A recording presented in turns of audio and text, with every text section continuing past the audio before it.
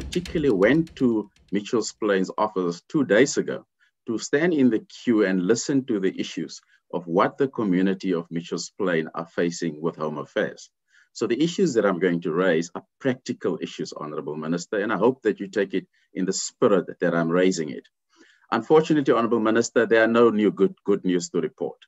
There are constant complaints from the people standing in the queue and the frustrations of the people I'm going to share with you this morning. One constant complaint, which is the age-old story, which many members have raised earlier on, is the long queues that have been experienced in the office. And I want to take the Minister back. On the 22nd of April 2018, the then Minister of Home Affairs actually launched the Horn Queues campaign. And the aim at the time was to address the hours and in some cases days where residents would have to stand in the queue from early in the morning for their IDs, their passport, and their birth certificate. And one of the ladies in the queue, Honorable Minister and Deputy Minister, was she received a number on the Thursday, and she wasn't helped and had to come back on the Friday to Mitchell's Plain Home Affairs office, and then the system was offline. So when the Minister talks about he shared the frustrations, I don't think the Minister understands the frustrations some of our communities go through. It is not comparable, with due respect, Honorable Minister. Honorable Motsoaledi, in November 29, your department briefed the committee on the whole of queues and said there were a number of obstacles were to blame, including high client volumes, the discontinuation of the Saturday hours, inefficient controls of the queue, amongst other things. And the greatest obstacle was obviously the unreliable and often online IT system, which you've mentioned again today, but you didn't mention a plan to fix this. We know that the online IT system falls under the authority of SITA, but given the service provided by Home Affairs, the ultimate buck stops with the Minister. Earlier this year, we also know the Committee of Home Affairs expressed its disappointment with the department to resolve these IT challenges that continue to hamper your ability to deliver service. And today, the Honorable Minister, rightfully so, admitted it.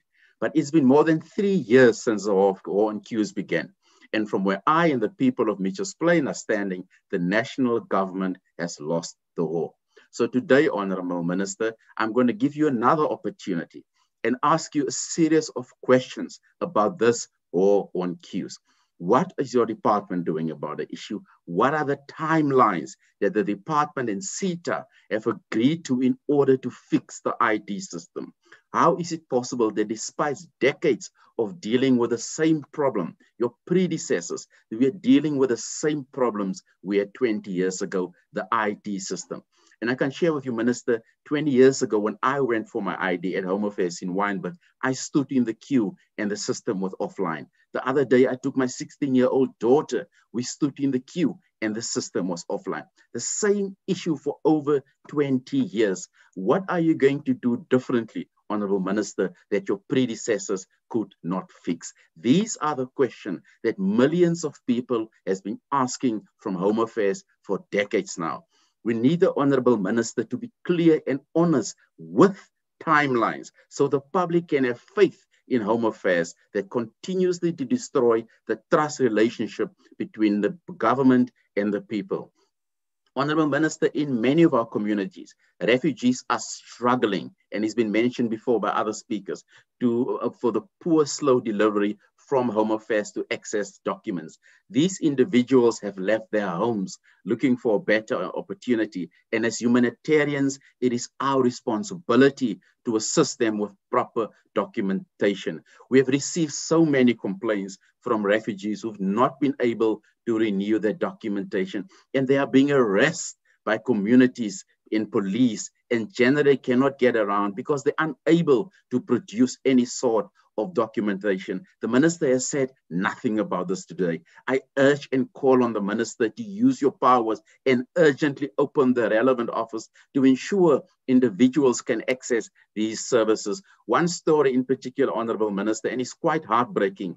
A young refugee man here in Cape Town has been offered a life-changing opportunity to study in the USA on a full funded bursary. He is no expense to the state, but he's missing the opportunity because he has not been able to secure travel documents from your department. Your department is aware of this, Minister, and I've even emailed your office, and I won't share the email address here, obviously, but I've emailed your office, Minister, and they have not even given me an acknowledgement of receipt Honorable Minister, directly from your office on this particular case.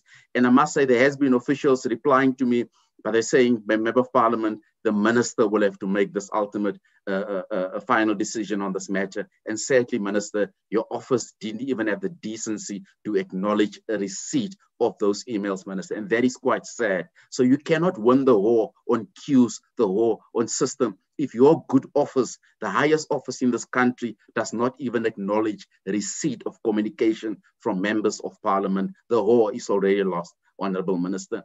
Minister, and there's another matter that's been raised earlier on by my colleague on the issues of retention letters that are not being processed. This has a massive impact on families that require these important documents. I also have received requests from people, even your own Twitter account. As of 2 days ago, people reply and tag them, but your Twitter account, Home Affairs, is not responding on this matter. That office has been closed since March of last year, and there's no indication from your good office as to when people can reply. People have lost their citizenship. Others had to pay massive fees, and others are just wait and see what your department is doing. And sadly, Minister, bizarrely, there's a company called Immigration Boutique, and this is for you and the DG, who's charged a massive fee to help people get this done. How is it possible that a company, Minister, that called Immigration Boutique provides such a service to law-abiding citizens, but your department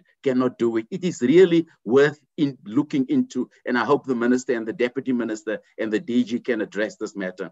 Honorable Minister, there are so many other issues we can raise here today. Registration of birth for people in rural areas. And we talk about Charlotte Maxeke this in 150 years. But the greatest joy to the late Charlotte Maxeke, Minister, will be to deliver services to rural Black women on time and issue their documents. That is how you honor the legacy of somebody. By not delivering services, you're delivering an injustice to 150 years of history.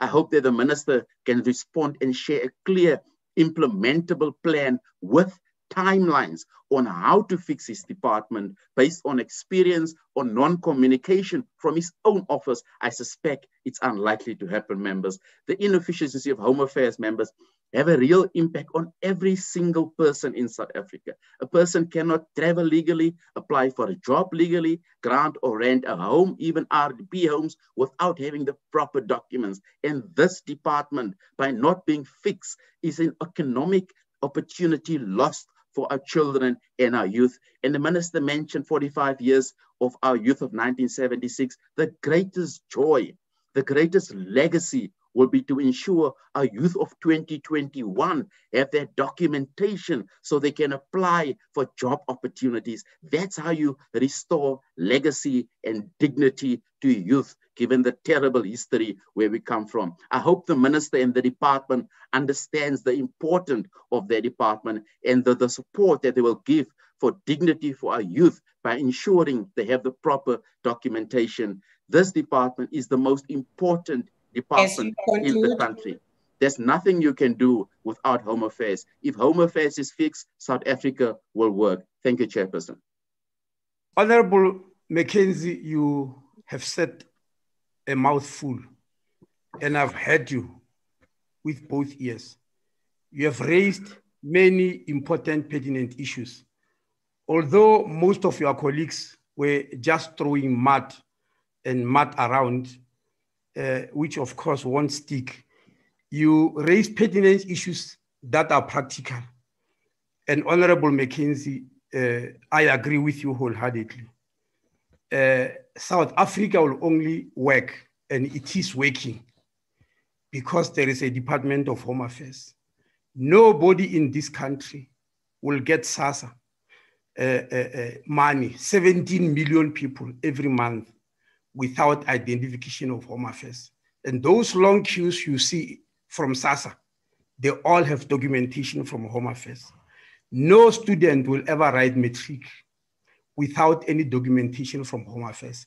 The fact that hundreds of thousands of students wrote matric last year is because they've got IDs, identification from Home Affairs.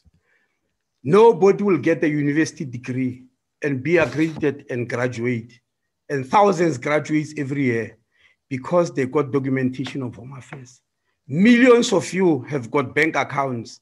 None of you will have opened any bank account without documentation of Home Affairs.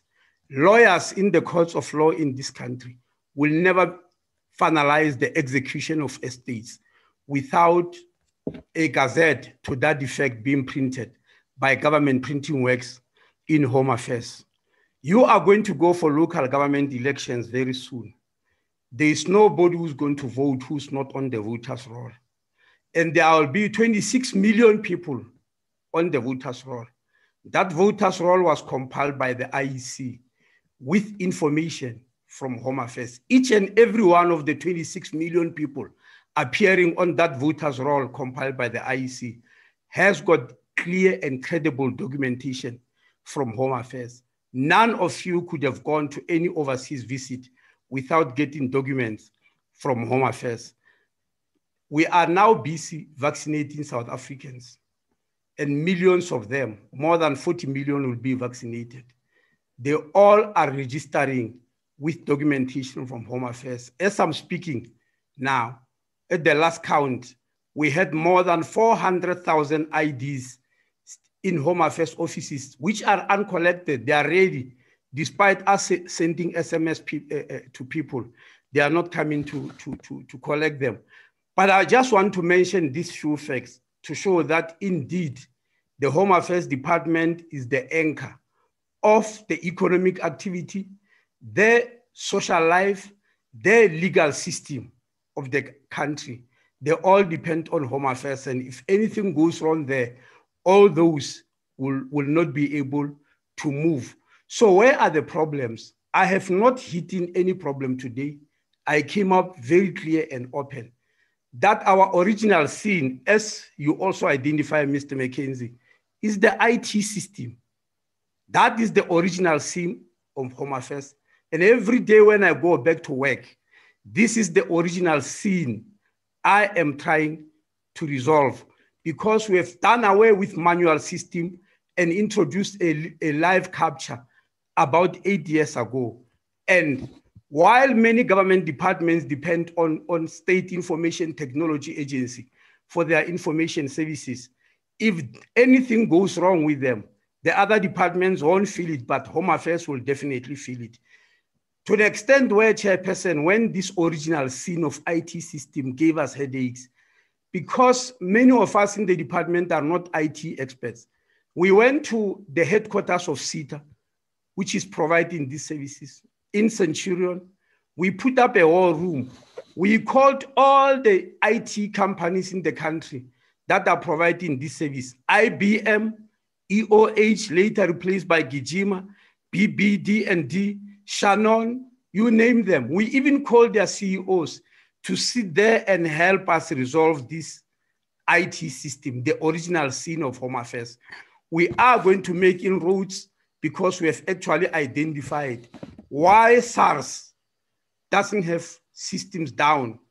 We have actually identified that it's because it has been exempted from getting these services through SITA, and we are working with Treasury to do that. There is this song that is being sung, Honorable Luchili, about the GPW being on the verge of collapse. Fortunately, the Home Affairs Portfolio Committee did an oversight there 2 weeks ago. They are aware of who is feeding this poison. GPW is not about to collapse. I've just announced here that IEC bought VMDs, voter management devices. They cost 3 million rand. Treasury did not even have a cent to buy those VMDs that will make elections free and fair and credible. That money comes from government printing works. The one you claim is about to collapse. It is not going to do so. Now, Chairperson, as I said, IEC is going to collapse. Conclude, Minister, please. Excuse me? Can you please conclude? Your time is over.